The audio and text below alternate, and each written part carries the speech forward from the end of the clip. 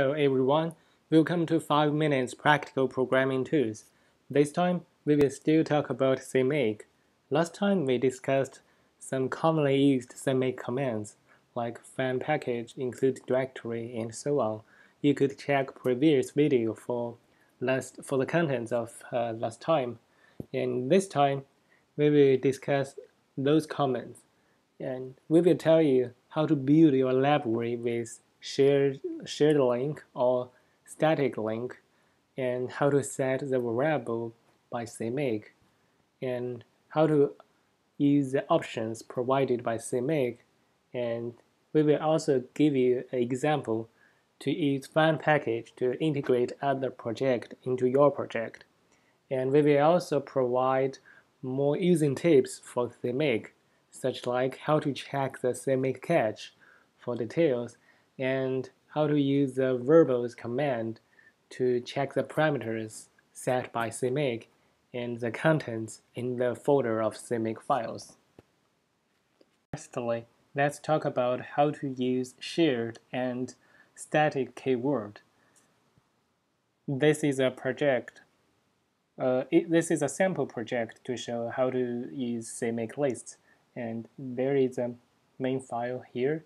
It will call this calculate sqrt. This function is in this folder, this sqrt here. The main function will call this sqrt function. In our CMake list, we build the sqrt.cpp into a library, and then we add this library into our executable here. So if we want to build this library into a shared library, and which will be linked to the target, and the target is executable dynamically at the runtime, we just need to put shared keyword here. And let's do it. You could see here, when we build the library, the CMake will link the object file into a shared library. If you want to check more details, you could do something like make verbose equals to 1, and it will print all the details for make commands. You could check the shared library here. When it executes the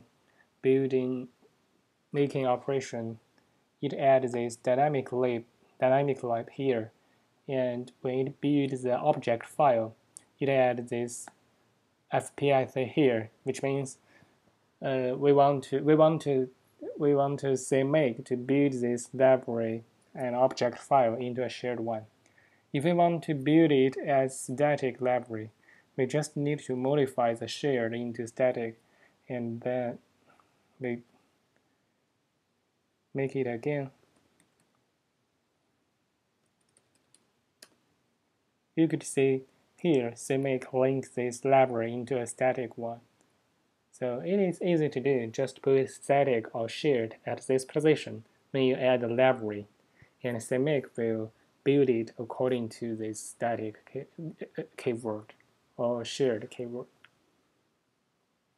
But another example, for example, in this CMake list, we use this relative path here. If you don't want to use it, you want to set a variable like root path and send it to this and use that root path to find this source file. What should you do? You just need to set a variable like root path and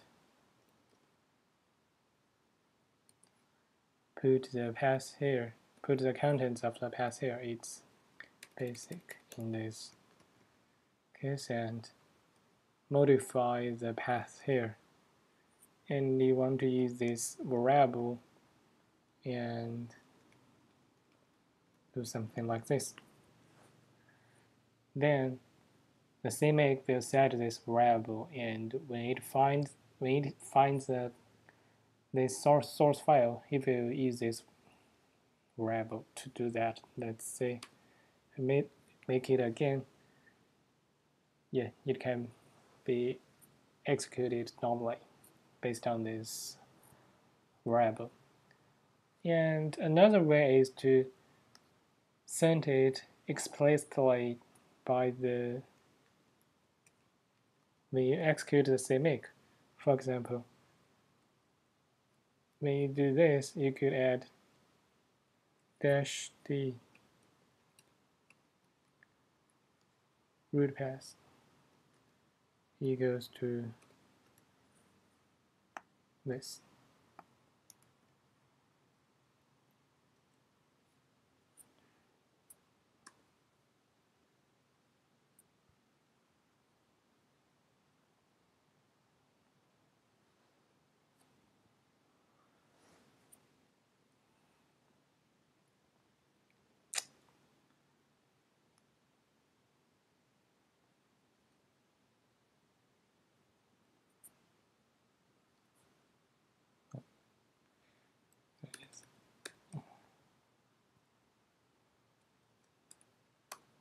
Yeah, it works.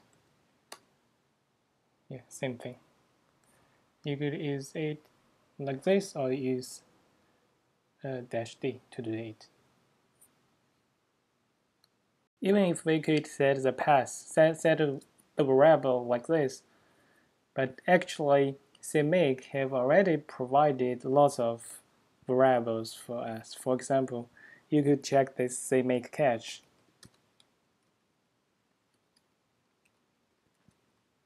Source. So here, this is a variable set by CMake. So in this case, I could use this variable directly here, instead of using this. And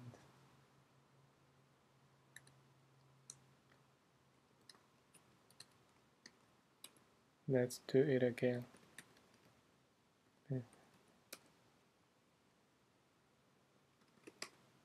Yeah, it still works. We could use variable provided by CMake itself. All the variable is written into this CMake catch. Another example, for example, if you type CMake, you could see there are several options which is set by CMake. What if you want to add another option, a customized option, and you want to see if this option is on? I want to build the library into static pattern, or if it is off, I will build it into a shared pattern. What should you do? You just need to do something like this. I'll just copy it here.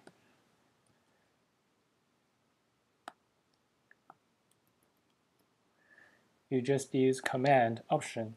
For example, if static, the default value is on, and if static is on, then we will output a message static on and build the library by static pattern. Otherwise, if it is off, we will build it by shared pattern. And let's see.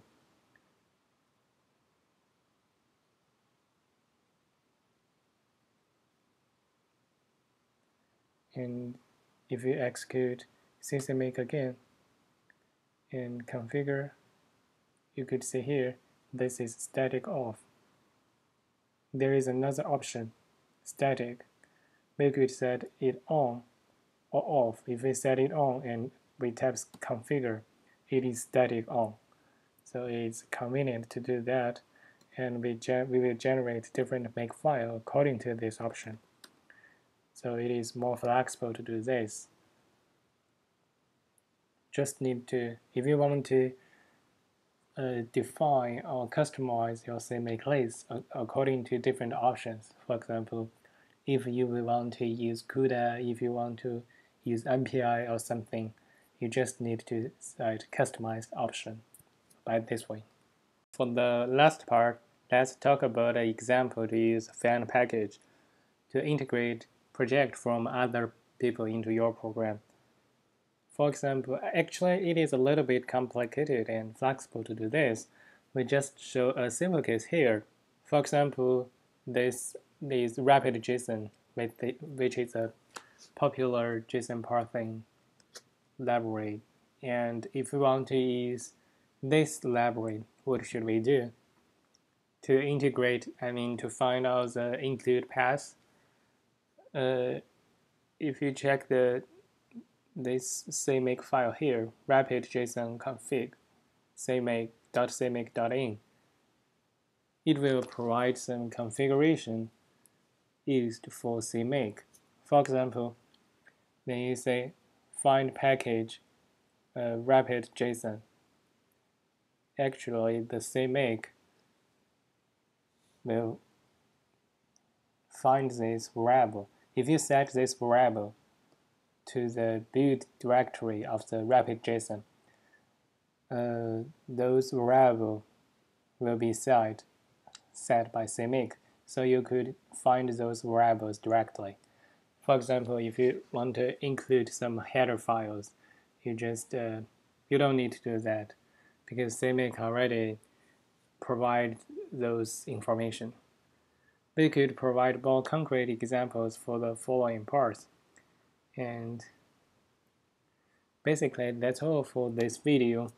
And we will already show how to check the CMake cache and how to use the variables to get the detailed information. For CMake files, actually, if you check it,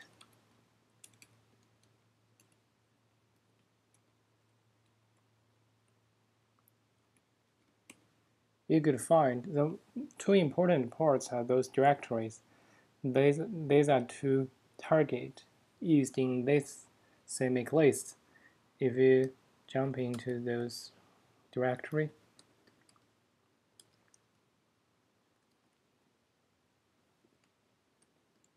you could find